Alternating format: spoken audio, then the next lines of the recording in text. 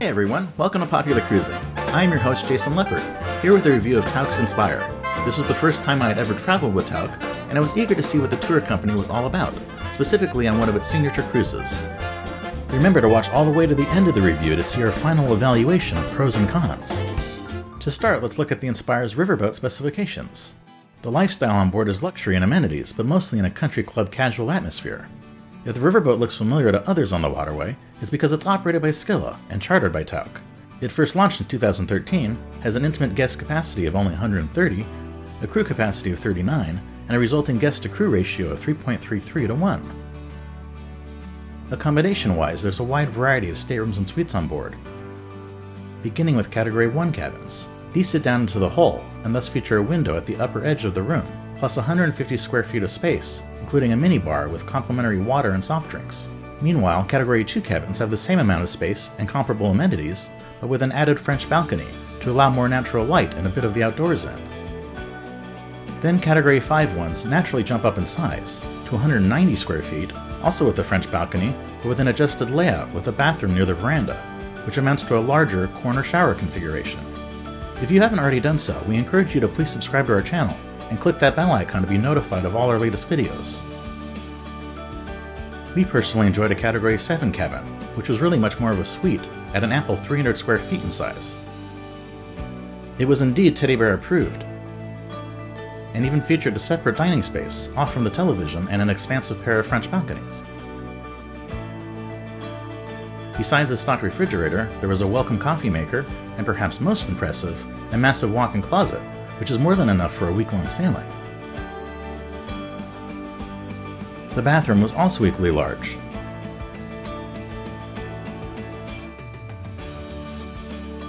complete with delightful molten brown toiletries, a lovely floral display,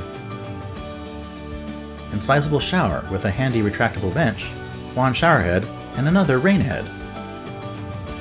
When you're ready to book your cruise, we recommend doing so through our sponsor, Fairy Godmother Vacations, who will take care of all your trip planning absolutely for free, enhancing your cruise with an abundance of complimentary added value. You can easily start the process by requesting a free quote at the link here or in the description box. Or you can contact them traditionally using the contact information below. Activities on board are understandably fewer on a smaller riverboat, but the atrium is still surprisingly grand, with a classic symmetrical colonnade and crystal chandeliers. Off from an exploratory globe is the reception desk.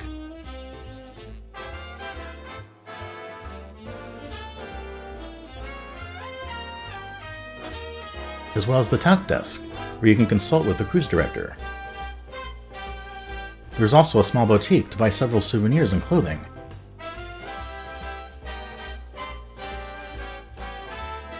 As well as a side library of bookshelves in various volumes.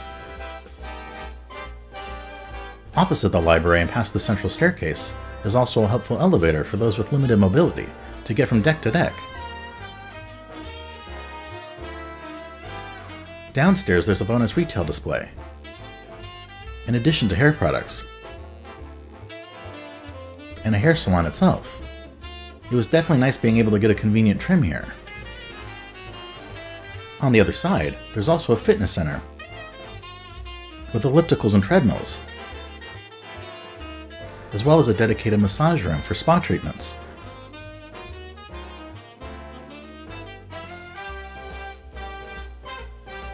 And another surprising inclusion for a riverboat in the form of a steam bath and sauna.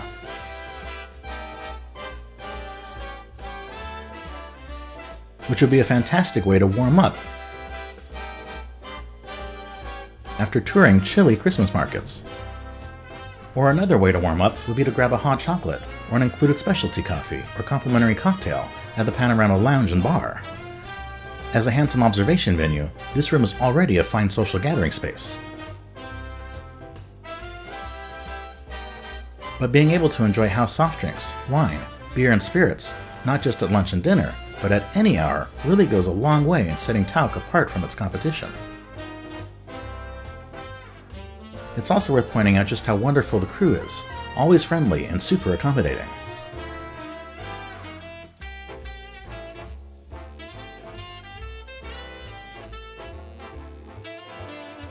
Furthermore, the space here is exceptional for reading a good book or taking in the passing scenery.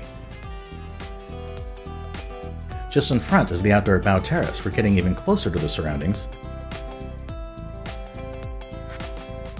thanks to these nifty wooden benches. Or there's the stern terrace for doing the same at the back of the vessel.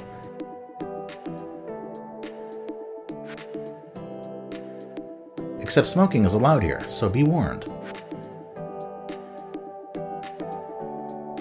Of course, to get away from any fumes, you can take these stairs up to the sun deck, where off from passing riverboats, guests can enjoy a putting green to pass the time.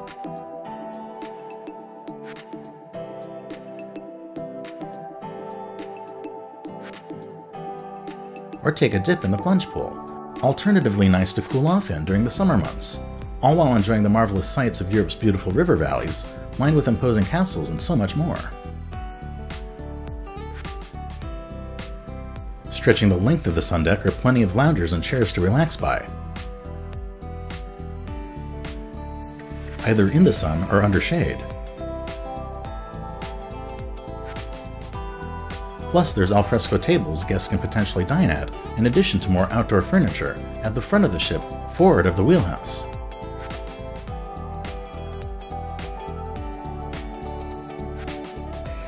Bicycles are also on hand for guests wishing to take a spin on shore.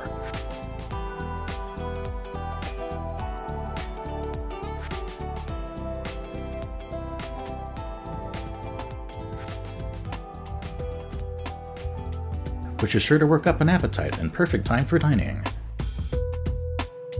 Off from the wine cellar, the main dining room on board is the Compass Rose, which is also included. Open seating meals here are self-served at breakfast and lunch, and fully served at dinner. There's a good selection of 4-tops and above for those looking to socialize, but very few 2-tops just for couples.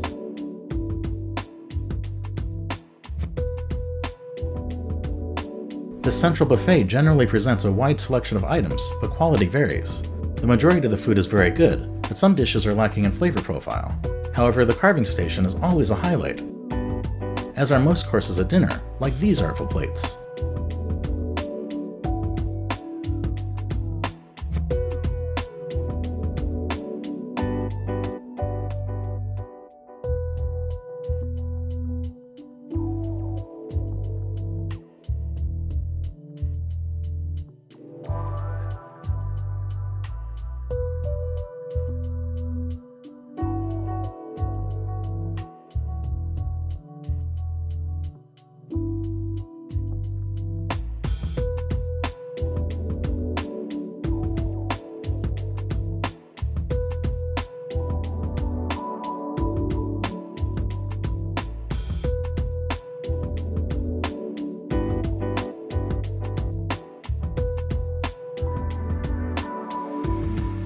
What actually most stood out to us were specialty desserts that occasionally extended into the lobby and lounge, like this fantastic ice cream bar, complete with sublime cherries jubilee topping. Or the marvelous chocolate extravaganza buffet. But what proved to be our favorite dining venue overall is Arthur's, an included alternative restaurant for a la carte meals, available at leisure throughout the day, which also offers a great view off the stern and features a bonus hot chocolate, coffee, and cookie stand. There's even a wonderful collection of black and white Tauck photographs,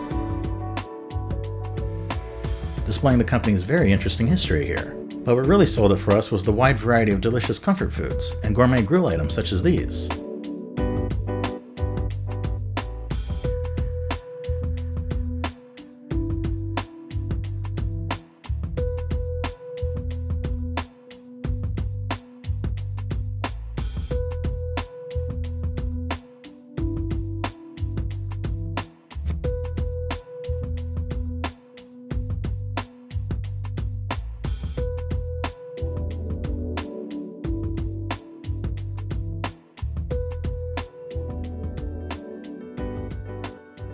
As on any small riverboat, entertainment is not as lavish as that on larger seagoing cruise ships, but there is some, encompassing on-demand selections from in-cabin televisions, ranging from Hollywood movies to inspirational travelogues. Or back in the lounge, there is nightly live piano music,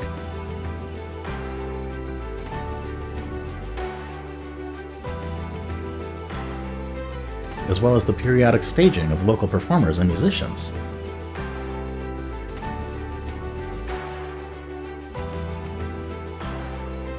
As well as a display of fun crew talent,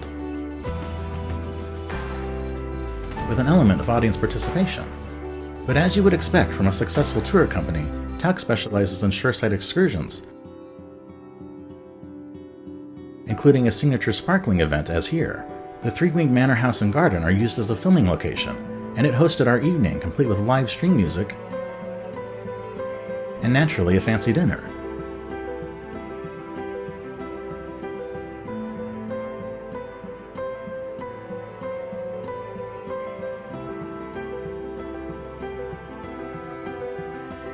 Other touring days took us to explore the likes of Luxembourg,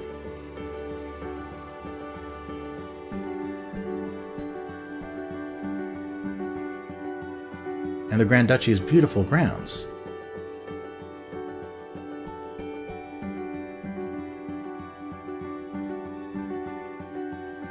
And by way of massive elevator,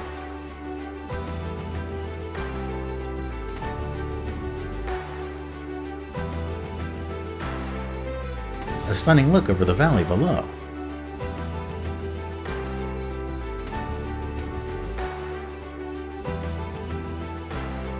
There was also a terrific stop to visit Heidelberg in Germany, particularly its stunning castle inside and out.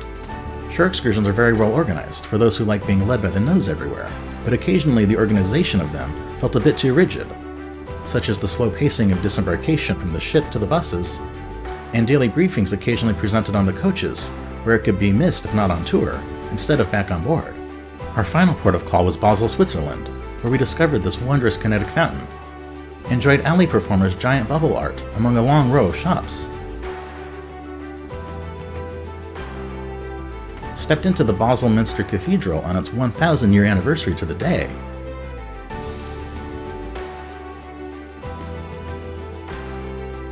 and gazed upon the Rhine River and its many bridges.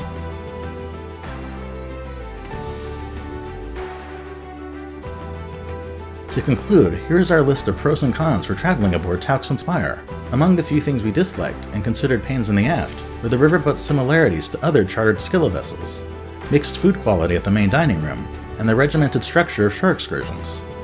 But far more importantly, we liked these to take a bow. Exceptional service from the Tauck and Skilla staff, delicious dining at Arthur's, and the line's all-inclusive amenities, including prepaid gratuities. Thanks for watching! Please feel free to subscribe to our channel while hitting that bell icon to be notified of new videos, watch our other ones, and visit popularcruising.com.